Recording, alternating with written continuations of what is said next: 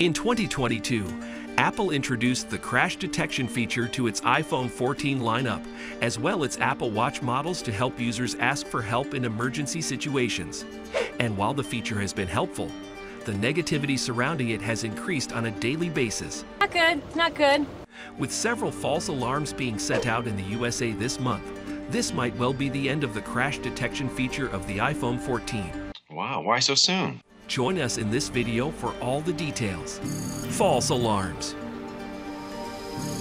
Once again, an emergency center in the United States has been flooded with emergency alerts from users of Apple's crash detection feature. In Colorado, the Summit County has confirmed that they have received several emergency notifications from skiers in the area. But as has been the case in other places, they realized that nobody was involved in any emergency upon their arrival. They tricked us again, huh?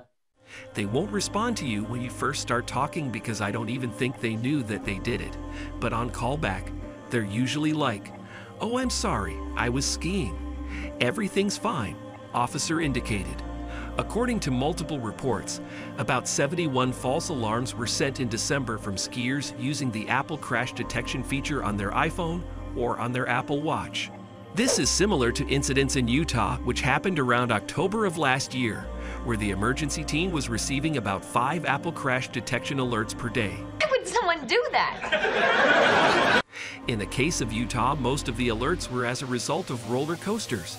And in that situation too, none was found to be in trouble. Similarly, the British Columbia Emergency Center also went through such a patch and were one of the first to request Apple to make significant changes to the feature on the iPhone 14 lineup and the Apple Watch models. More on that shortly.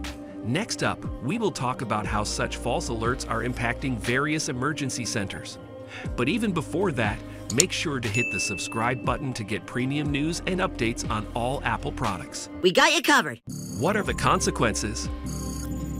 Without a doubt, the feature has been of good help to several people since its introduction. However, it does appear that it might be doing more harm than good at the moment. Obviously, emergency centers have no option than to attend to such distress calls.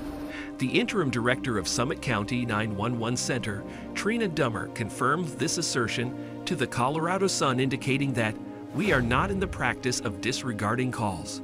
The disadvantage, however, is that emergency centers are now under immense financial pressure. One officer confirmed that these calls involve a tremendous amount of resources, from dispatchers to deputies to ski patrollers. And I don't think we've ever had an actual emergency event.